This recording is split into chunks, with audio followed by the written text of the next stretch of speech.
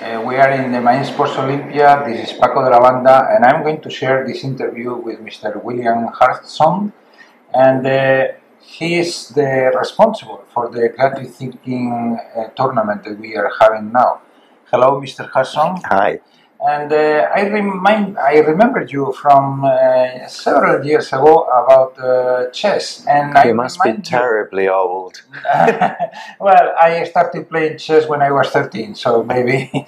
And then I remind you like a chess master and a strong chess master. So how could you come from chess to creative thinking?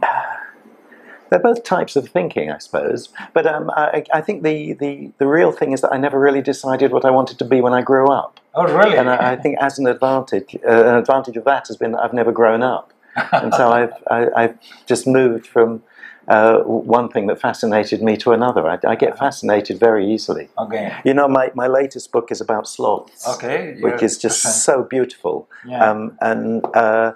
I just seize. I think I have an obsessive mentality, and I just latch onto things. So you like to move from one thing to another thing, being absolutely seduced by the new thing. Yes, completely. Yeah. Yes, and it lasts. You know, I'm still fascinated by chess and just anything creative. Okay, and what about the creative thinking trial that is at this moment? It is being on the Mind Sports Olympiad. Yeah, at this very moment, there's a room full of people wondering what would happen if half of us had 3 legs. And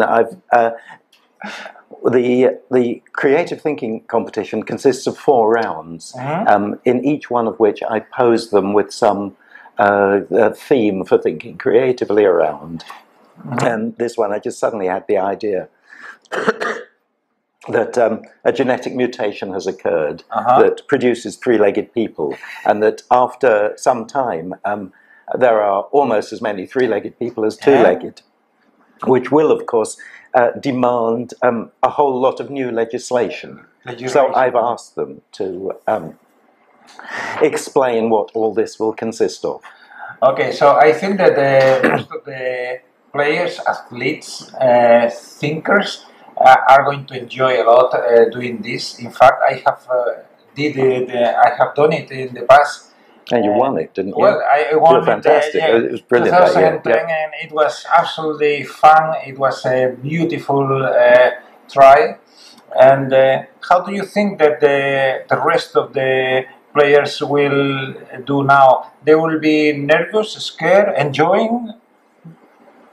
All of those have usually come. There are sometimes some people who are so set in their thinking ways that they hardly produce any new ideas. You know, I once did a radio program about creativity, and I interviewed a professor of child psychology who said that that in his view, all of us are necessarily born creative, and that as babies we lie there receiving sensory input from all of our senses and have to put together a picture of the world, and that this is essentially a creative thingy, but putting together lots of different things to come up with an idea.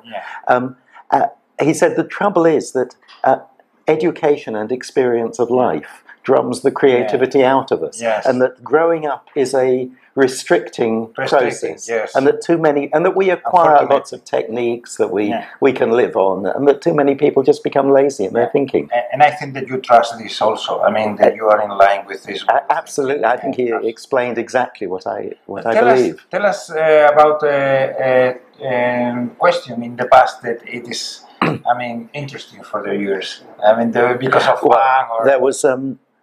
You know, the whole thing started as a column that I wrote in the Independent newspaper on creativity, a reader competition each week, and which was suggested by American management creativity tests.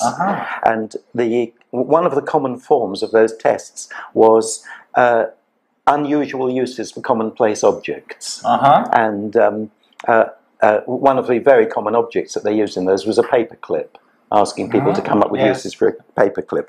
My favourite was branding iron for mice. Rather vicious. But the very first week that I tried to do this in the Independent. The object I had was an odd sock, and the prize I gave to what I considered by far the best answer, which was unravel the wool of the odd sock and use it to knit the missing one. I thought that was brilliant. Okay, but sorry, you asked for one of the best in the this competition. In this competition. One year, I gave all the contestants a torn-off piece of music from a Haydn piano sonata. It doesn't matter what it was. It was a piece of music, and told them that anthropologists had dug this up in 1,000 years' time, when all trace of 20th century human civilization is lost, and they've suddenly found this thing. What do they make of it? And I had one totally brilliant entry, which said that it was clearly a guidance document for migratory passages for blackbird, for starlings taking off from telegraph wires, and the bar lines were the telegraph poles. The horizontal, the stave was 5 lines of telegraph wires. The notes that were filled in were male. The ones that were open were female. Which way they pointed was which way they were going to take off. Everything in the thing, from the key signature to sharps and flats, everything was explained in terms of starling behavior. I thought that was just completely brilliant. Yeah, absolutely amazing. How would you encourage people to come here to play for the Creative Thinking World Championship? First, they have to empty their minds and start coming up with ideas, and then realize what fun it is. Okay, it is absolutely fun. Bill, a pleasure to have you here. Thank you. Thank you very much.